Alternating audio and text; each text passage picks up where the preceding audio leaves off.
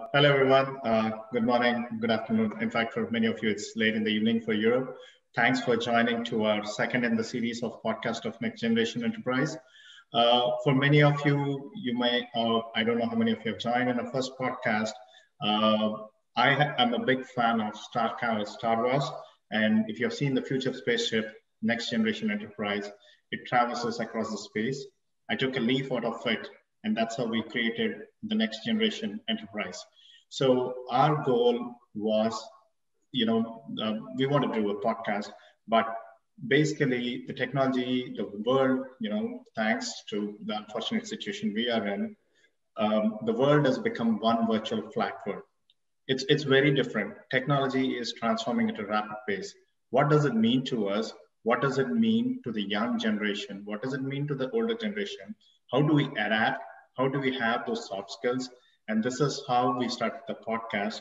And with this in mind, we wanted to talk to the C-suite, the VPs. How can we take this to the next level? And we have decided to go around the globe to speak to various people about the cultures and how we can be productive. With that, I would like to give a big shout to Deepak and Lasse for accepting my invite. Welcome, Deepak and Lasse. It's such an honor to have you. The floor is set for you. Perfect. It's fine. Go ahead. Okay, hi, I'm Lasse Rindom. I am the Chief Digital Officer for Baker Tilly Denmark. I'm really happy to be here. Thank you, Rameshwar, for inviting me to your new podcast series here, or webinar series that you're doing. On who I am a professional that has moved from RPA and automation basically into becoming a more digital, broad digital suite professional today, where I'm leading up the both internal and external part of the Baker Tilly Denmark operation on digital. So what I do is that I sort of connect systems on top of systems. So with all these different technologies that is available for doing that, we use RPA, we use BI, we use machine learning technologies, APIs, low code application platforms, all these different technologies. So basically saying that I'm the on top of systems kind of guy, which is what I'm doing. I'm actually a major in history, so some of my lines in when I look at where things are going, where they've come from, I tend to always have the long glasses on. I'm using a monocular. So yeah, that's a one-eye one, right? Thank you. Thanks, Lasse. Deepak. Hey everybody, I'm Deepak Upadhaya. I am a partner with Baker Tilly in Canada, and I lead the digital risk and technology practice for Baker Tilly in Canada. Digital risk and technology is everything to do with technology and the digital side of technology. So everything starting, as Lasse said, from process automation, machine learning, AI, through to on a risk side, cybersecurity, risk associated with hyper automation, and how do companies manage through all of these. In a previous role, I was a CIO for a large public sector organization in Canada. And one of the projects that I worked on was actually helping this organization go from a very traditional, very typical infrastructure and IT department to then really embracing digital and then being more in the digital front. So I've kind of leave the world as it comes to digital transformation. I've had that experience. I have the scars to show the fact that I've been battled through the digital transformation. And so I think now working with the C-suite kind of helps provide ideas in terms of what worked well for us and what didn't work so well, so that they appreciate some of the insights that we bring, having lived in their world, so to speak. Now I look forward to speaking to all of you and learning a little bit more myself. One of the qualities that you absolutely need to have is to be a lifelong learner. So as you're participating, you're learning yourself. So look forward to this discussion. Great, Deepak, Lasse. That's phenomenal, and I've seen your backgrounds. For people, I would strongly suggest to have a look on the background of Deepak and Lasse. Is phenomenal. So Lasse, Deepak, obviously we are from CTO Academy, so we do have a vested interest of everybody should be a CTO. The question that I have is, we've always had the traditional. I think we were a happy C-suite with just a CIO, CTO, CEO, CFO. Why do we need a chief digital officer? Probably we'll start with Lasse and then go to Deepak. Well, I think actually basically, and I think me and Deepak also discussed this earlier, is that I think that the resilience of the CIO role will sort of survive. I think the CTO and the CDO. I'm sorry now you're CTO Academy, but I think CTO is a statement C-suite role basically. I think the CTO is a response to disruption that everyone was talking about 10 years ago. It's about talking about technology. We all thought we'll be hit by technology.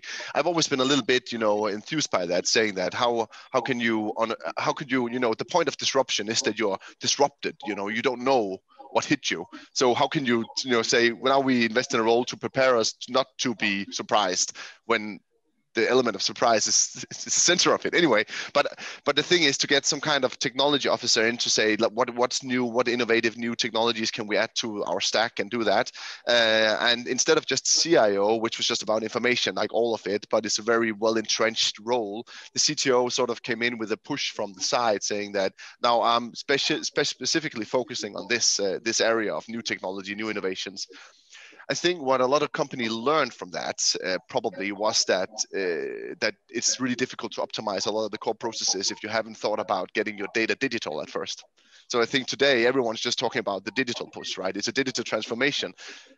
We've been doing that for 30, 40, 50, 60 years, right? Getting digital.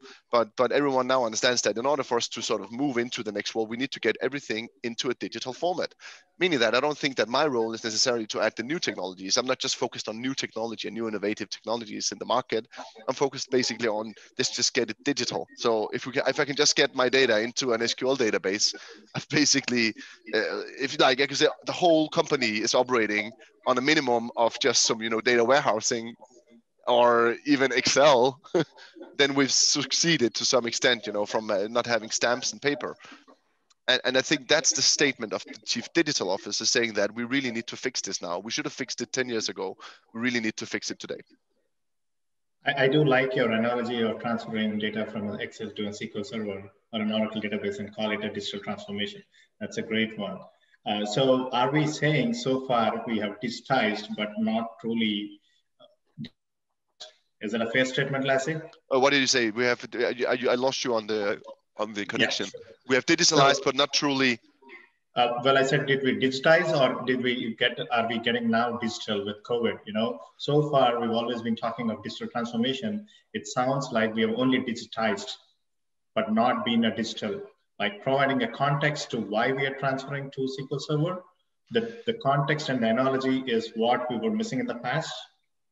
I think everyone's been forced a little bit digital now, right? That it's going a lot faster. Everyone's realizing that everything they didn't do digital, everything that was analog, paper and manual processes, they are sort of lacking when people are sent home. Some things are missing, some things are not working well because sent home you can only connect with what's digital. So the push has become even greater, and I think the chief digital officer is a role that will grow over the next couple of years due to that. We need to get at least things digitalized. Everyone working in AI or with AI are touching upon concepts of AI, machine learning. They realize very quickly that you could use this technology, right? But we don't have data integrity. We don't have enough data available. We don't have the last 3 years data available, and they're not in the same format if we have it available.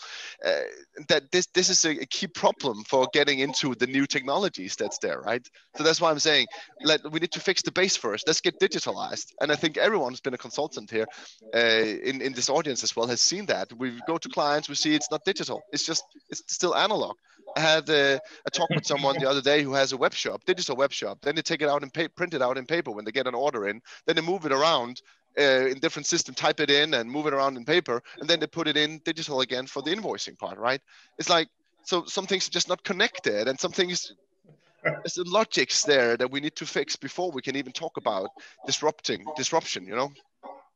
I think further to what Lasse said, it's just also the skill sets are a little bit different, right? So you need the person that understands digital format, that understands that the data that's coming through is now more in a digital manner, right? So traditionally, as Lasse was saying, you'd have a paper invoice that comes through and somebody would sit there and type in that paper invoice. Now all that is no longer analog. It's now coming through digital, and COVID's accelerated the adoption of the type of information flow that's coming through that's primarily digital as opposed to analog. And not only that, but it's also the volume, right? Like the amount of information that's available now that flows through an organization is so humongous, and the amount of volume is just so much out there that you need to kind of understand what is real, what is important to you, the mission of the organization, the noise, so that the C-suite really then stays focused on what is the mission of the organization, what are we trying to achieve, and then the chief digital officer is then providing that data and providing that input, which is strategic, which has been sieved through everything else that's out there that people talk about, and so that the organization and the C-suite can really remain focused on driving the business forward with the specific mission that they have. Yeah, and on that, I'd also like to add that, it's the same thing basically, but saying that, I think digital transformation is often about two things, right? It's about insights, and then it's about effectivity, right? But first of all, and the biggest of all is if it's insights. You need to know what's going on. You need to know what are your key drivers, what are your cost drivers, what are your revenue streams, and where do you get your money from? What clients are bad, what clients didn't you follow up on, and so on and so forth, right?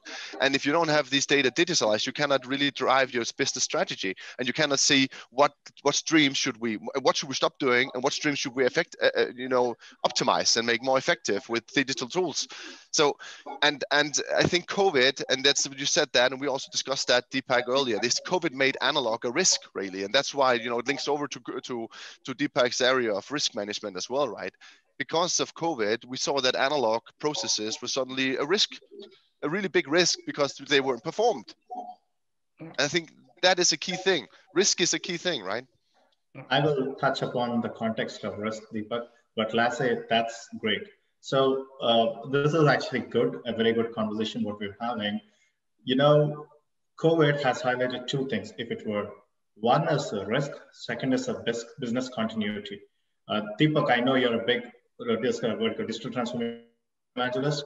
Can you touch a little bit about risk and business continuity? Are they separate? Are they inseparable? How do you see that? Absolutely. You know what? I think they're inseparable. I think risk, value creation, business continuity, all of those aspects are just different aspects of the same coin, really.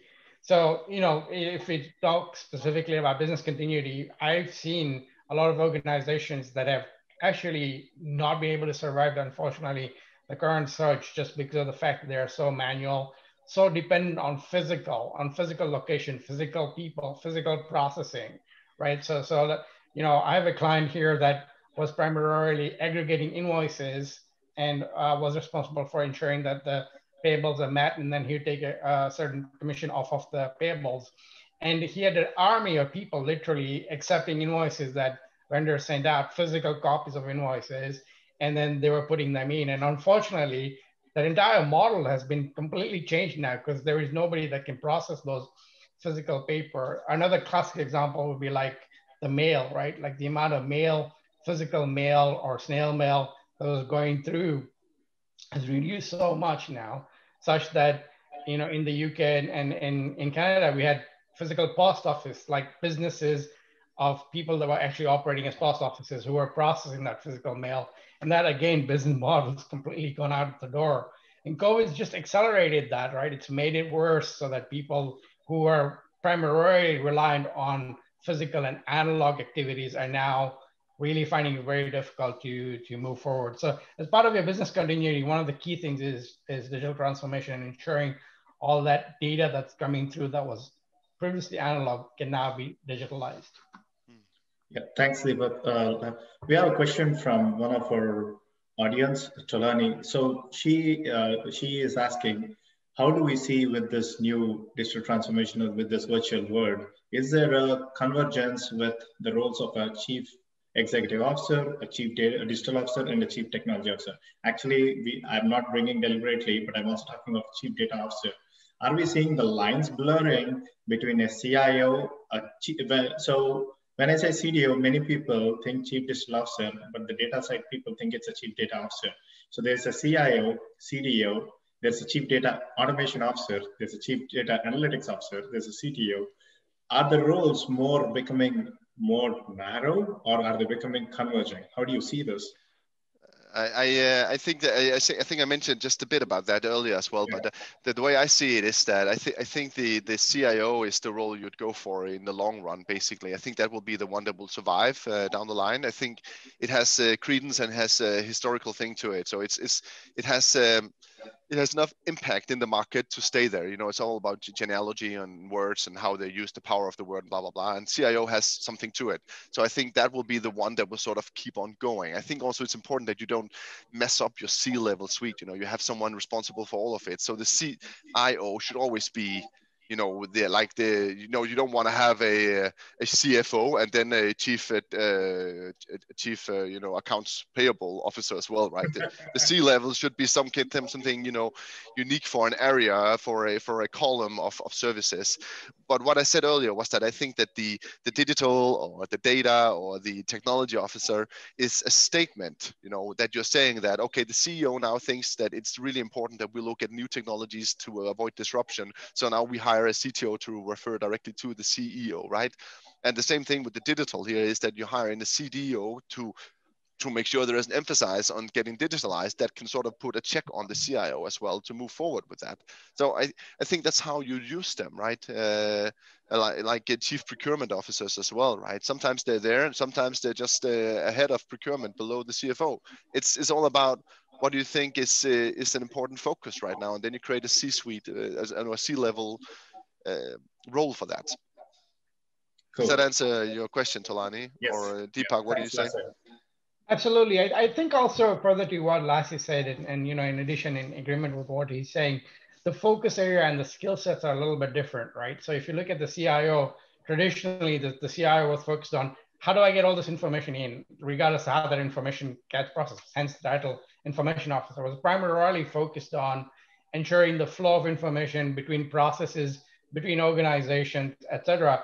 The chief technology officer typically was focused on, okay, now how do I either supplement or work with all the process flow and information, but do it in a manner that's efficient and such that my technology architecture, the way I process that data is efficient and effective. Whereas now the chief digital officer has got to think with a completely different head, has got to think with a completely different mindset.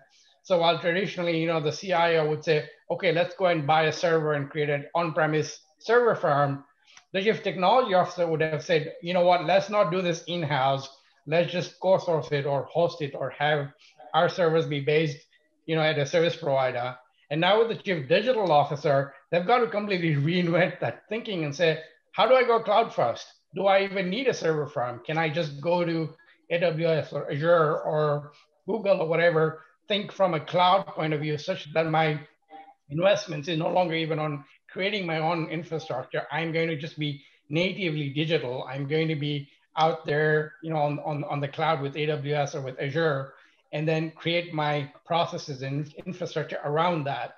So I'm no longer focused on just the technical architecture or the flow of information and process, but I'm now traditionally starting ground up from being digital. So I think the focus and the way you go about approaching that role is slightly different. Now there's a lot of overlap and one role can easily blend into the other, but you know, the focus is slightly different in my opinion.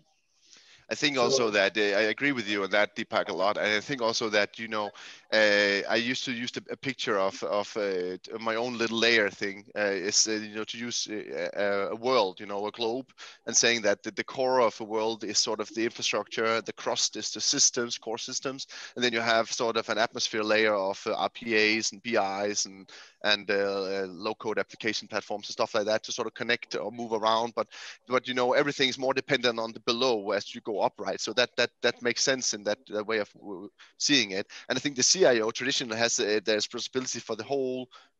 He's like the whole globe, right? But then you can sort of split it up into different ones. So I think maybe, you know, have an infrastructure guy being a C-level, you want to have a special C-level, have a systems guy, and then in the atmosphere, we've now created the technology officer and now the digital officer. Something's moving around there. But I think as a whole, this world is a CIO world. And then I know it's called information, but I think it just became more when it became about service as well. You know, it became something different, very physical IT, right? So and it's still physical, actually, even though it's in cloud. I just want to say, cloud is just someone else's basement, right? Someone else's, right. So true. Lasse, Deepak, you've touched some pretty touch points. So I'll take a slightly trivial question was, you and I were always poking. So let's talk a little bit about this chief atmosphere officer that you created, a new role. No, but I think that I'm completely. I've been working. My career is working in the atmosphere basically. So in this picture of the core and the crust, right? I'm an atmosphere kind of guy. I really like to breathe there and to change things around and do it quick and easy, right? I'm not the guy sitting there doing long what do you call it, incremental changes in an SAP environment or something. That's not what I do. But I like to put the solutions on top of things to make it move faster and then communicate to the SAP guy what we need to change in the long run, right? So that's why I said to you as a joke too that maybe we should have a chief atmosphere officer like that, right? It also sounds. And then the cloud officer should be chief nebula officer, and we can go on like that. So I'm going to touch a little bit about them, but before so we have two questions. Is actually I'll touch on the culture. So how do you, when the organizations are talking about digital, it's the most abusive or blatantly abused word. How do you overcome this most abused word? Like you said, I turned on Oracle database and I called it, yeah, I'm digital. So we have horribly abused it so much. So now if we are talking a true digital transformation, like the classic example you said, we put an automation system, but then you pulled out an invoice in a spreadsheet and then you went to Deepak scanned it, and then he posted into the GL. So this is a classic example of, we think we were digital, but we only digitized. So how do you overcome this kind of obstacles? Sure. So I can take a crack at that, and Lasse, I know you have some real insight into some of the experience that you've had. But you could talk forever, Deepak, right? I know. That's why I thought I'd put my word in first before you. Yeah. No. I think it's really about not just thinking inside the box, but really thinking about the whole ecosystem, right? So when you're talking about digitalization, then you're really thinking about, okay, now I get this invoice that's coming as a paper form, how do I make it electronic? Whereas when you're really starting to change culture and you're really starting to go through that digital transformation, it's not just about you and about the format in which your information is being received, but it's about how do I bring the ecosystem along? And I know Lasse's got some very good experiences, as we were talking about earlier.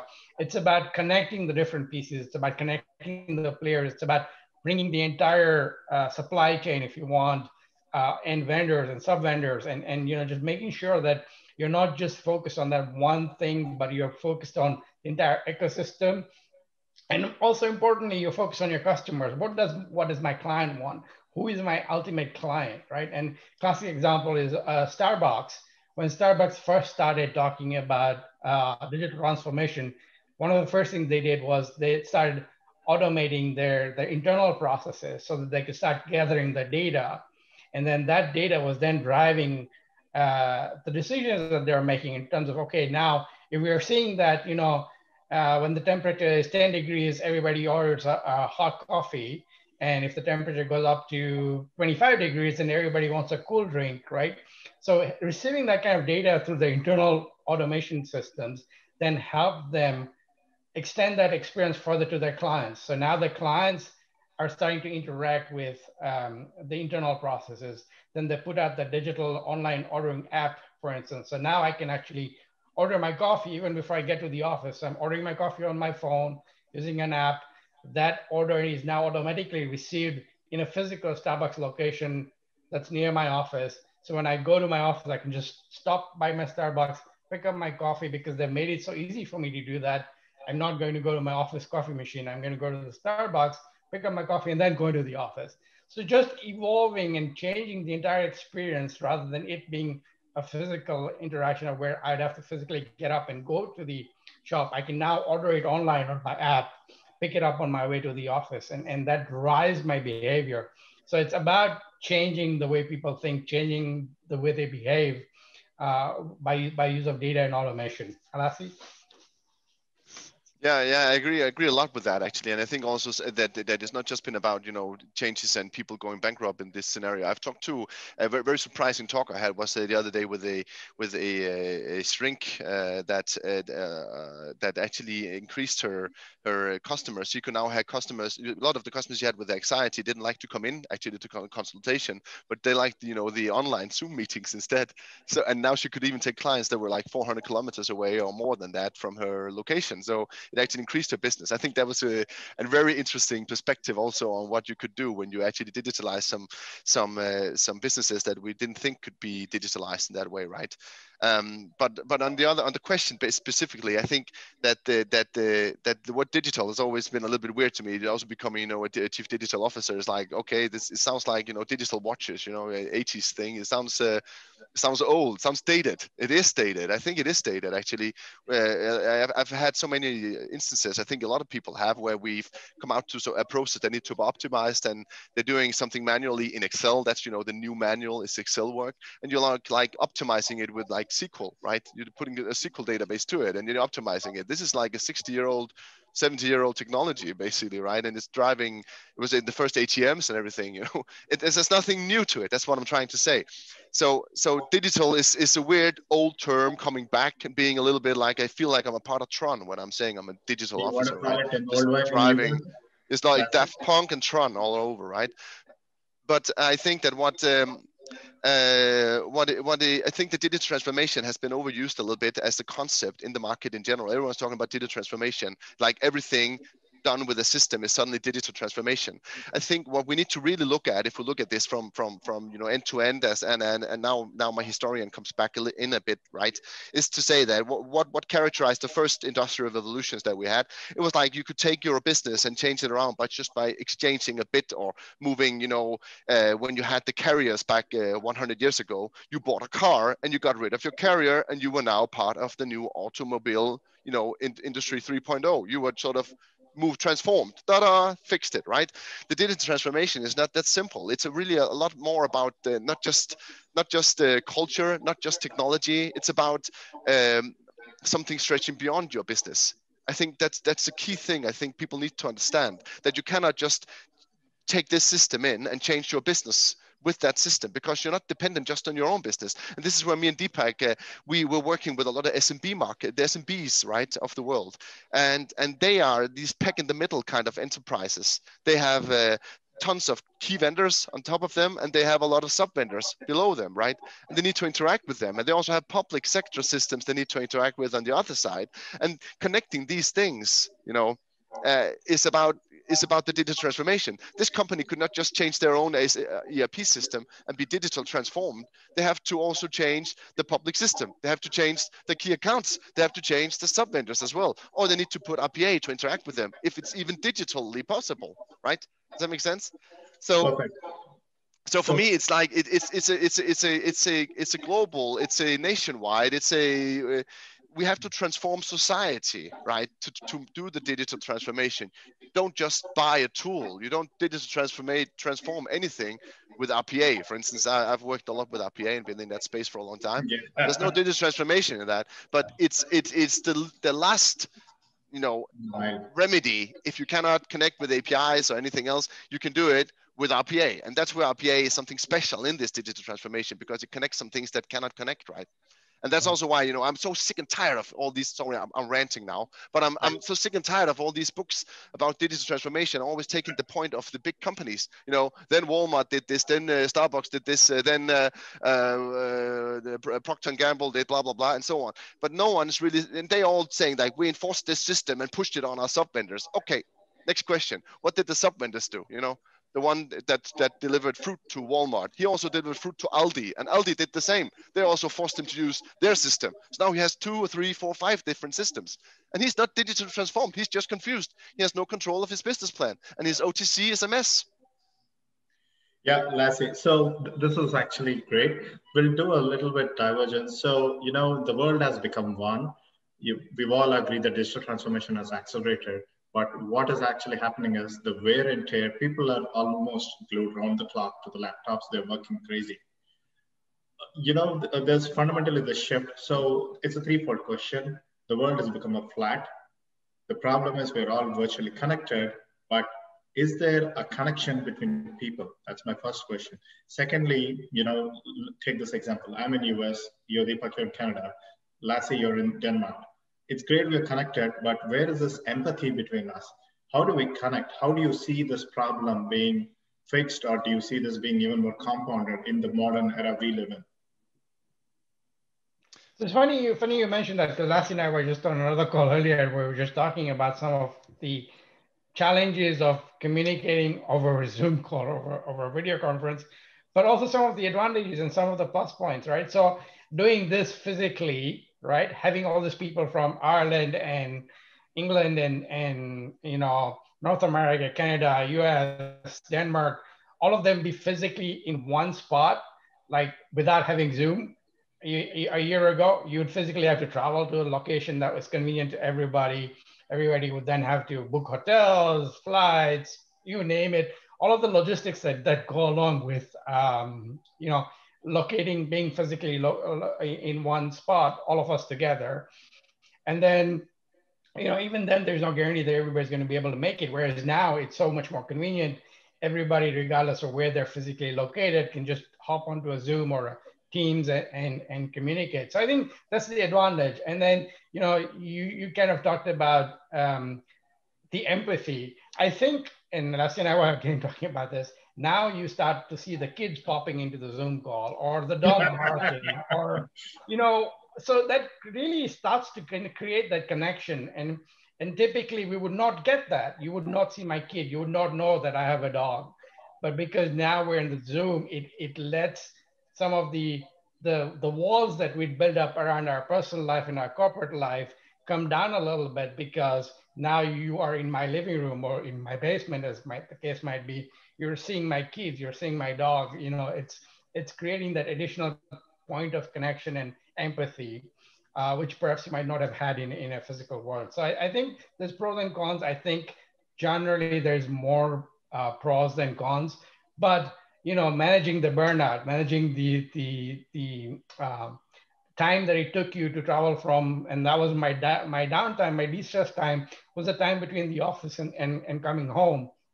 I'd either be driving or I'd be on public transit on a train, and that helped me de-stress and kind of, really switch off and disconnect between work and home. Whereas now it's like, I just got to go upstairs, or, everybody's right there all the time. So it's very hard for me to switch off.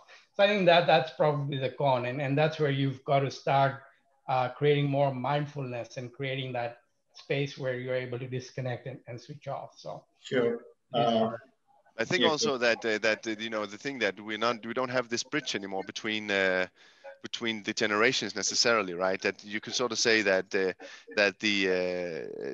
10 years ago, sending an email to a grandmother was a statement, or at least 15 years ago, or 20 years ago, when I was a teenager, it was a statement, and being a little bit aggressive, and she wouldn't read it, and she wouldn't even have an email address, right? But today it's like, with COVID also being accelerated a lot, Zoom meetings are the new normal, and ordering groceries online, even my grandmother does that, right? Actually, my second one. Lasse's point, it becomes so convenient that my grandmother now loves it. She no longer wants to get out of her house to order groceries. Nope. She now just wants to get on the computer, order groceries, and have it be delivered. So it's again creating that shift and change in customer behavior. So has Zoom created a fatigue? So actually, my younger one, he's 7 years old. He asked me, Dad, was Zoom created for a pandemic? I was like shocked, but I started laughing that it was Zoom created for a pandemic reason. Yeah.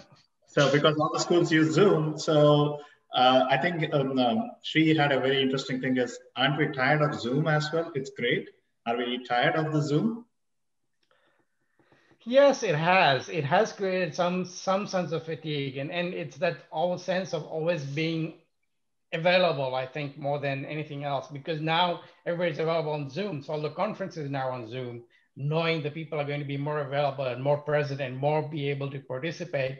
And as a result of that, more people are attending more conferences and more calls. So yes, eventually you are going to get to a point where you don't want to see another Zoom call. Like literally, I've been on calls since 8:30 this morning, and it's like 11 o'clock on back-to-back Zoom or conference calls or whatever. So it does create a little bit of that fatigue where I don't ever want to see another Zoom call again. But you know, you got to think about the glass half full, being that I would never have been able to do this before. So yes, you do have to do that, and you have to manage it a little bit, just as you would manage anything else, right? You know, you typically have your personal assistant screen all the calls, so you're only getting the important calls.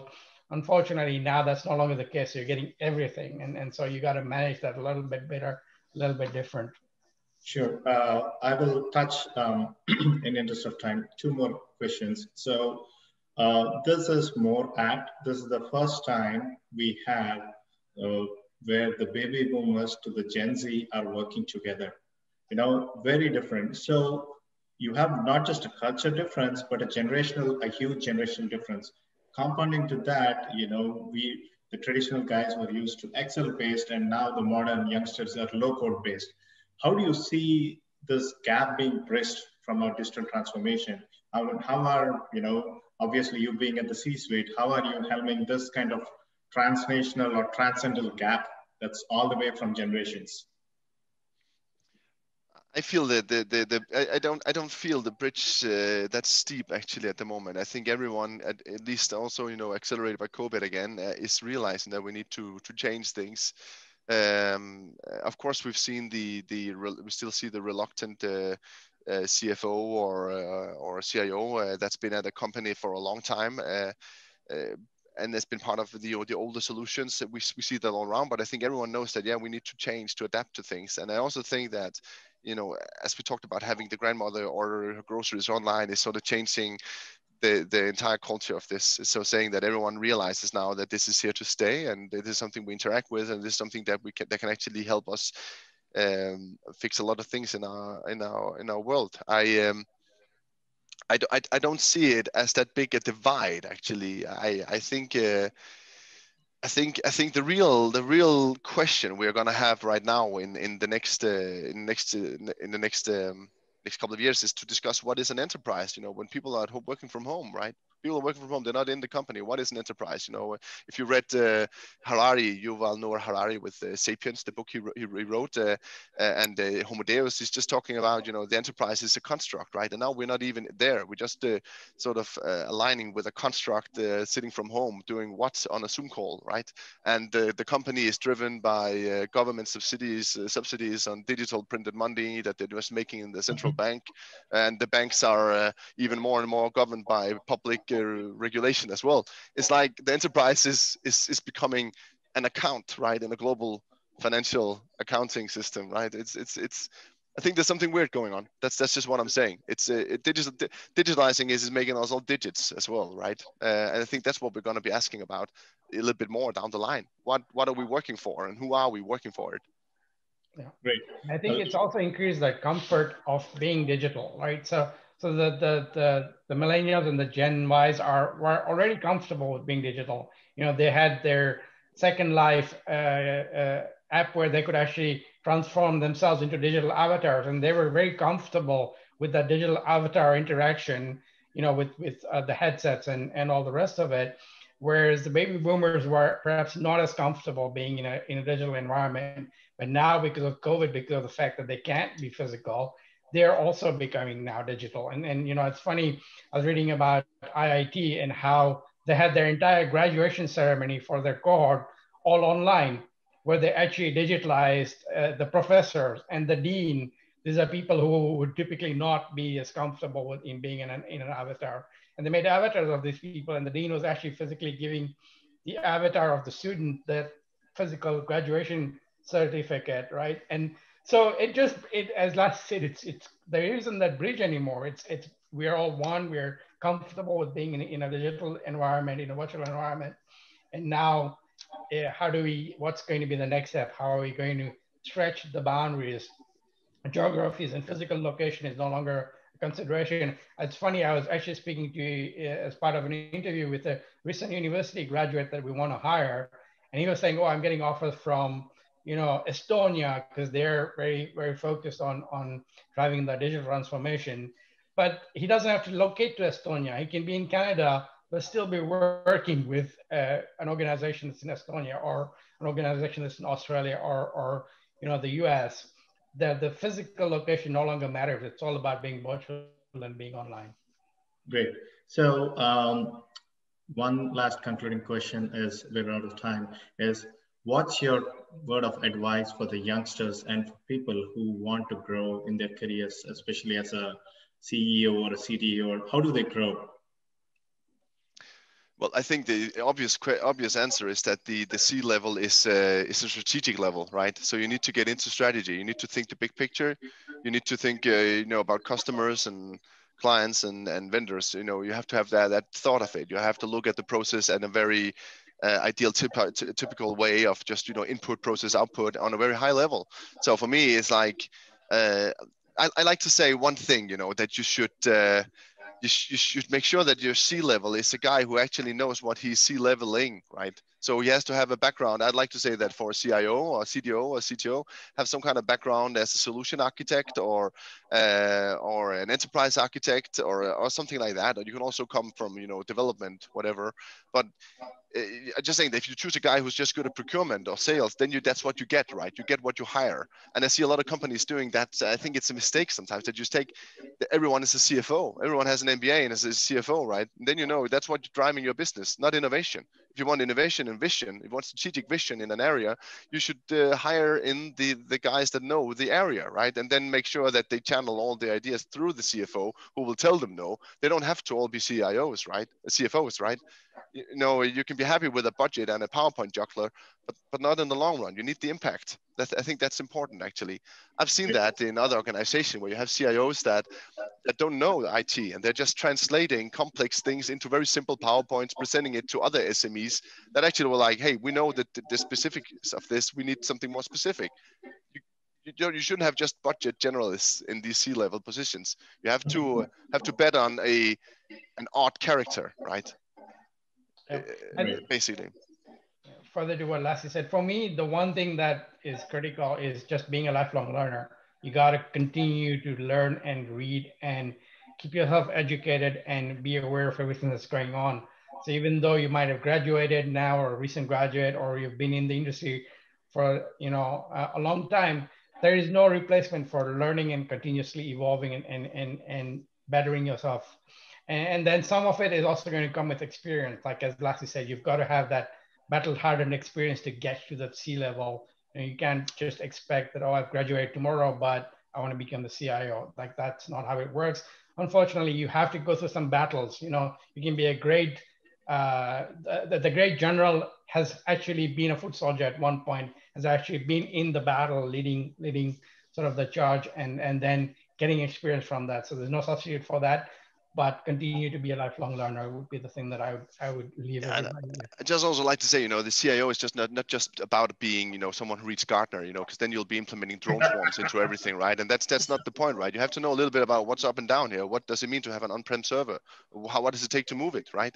But I agree with what Deepak is saying. You have to have lifelong learning. I think that's what you always have to do. Remember, you're always a sinner, right? You have to learn more. You have to constantly redeem yourself. That way, I'm extremely Protestant, I think. Sorry about that, but that's the anxiety, but that's also the drive, right?